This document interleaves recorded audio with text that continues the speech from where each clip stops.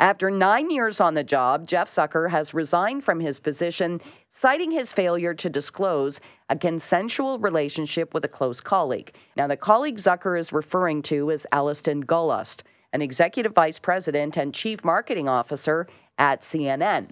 Zucker apparently disclosed the relationship to parent company Warner Media during an investigation into former CNN host Chris Cuomo.